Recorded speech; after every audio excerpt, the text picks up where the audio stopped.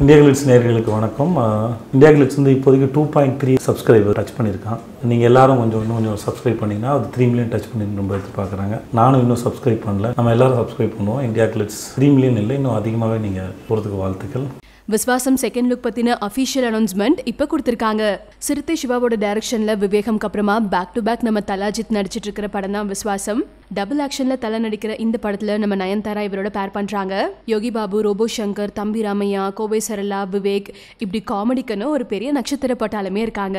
First டைமா demon music compose பண்ற இந்த படத்தோட ஷூட்டிங் ஆல்மோஸ்ட் கம்ப்ளீட் ஆயிடுச்சு. இப்ப ஃபைனல் ஷெட்யூல்ஸ் போயிட்டு இருக்கல.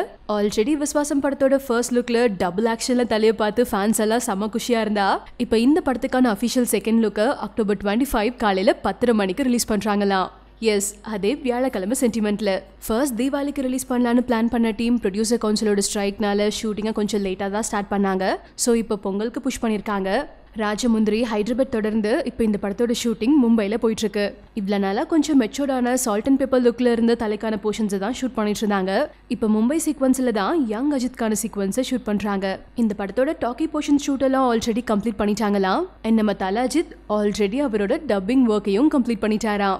ஸோ பேரலாக படத்தோட எடிட்டிங் ஒர்க்கும் போயிட்டு இருக்கு. எப்படியோ நவம்பர் மிட்லேயே இந்த படத்தோட ஷூட்டிங் கம்ப்ளீட் ஆயிடும். ஃபர்ஸ்ட் லுக்ல க்ளோஸ்அப்ல இருக்கிற நம்ம தலா அஜித்தை காமிச்சாங்க.